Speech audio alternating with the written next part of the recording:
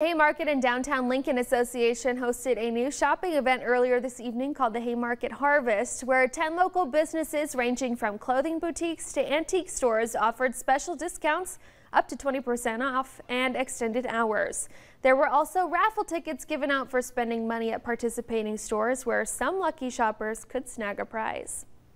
A lot of people think of the Haymarket as, a lot of the entertainment district with a lot of restaurants and bars, which we love, but there's also an active retail organization down here that, a lot of fun places to shop.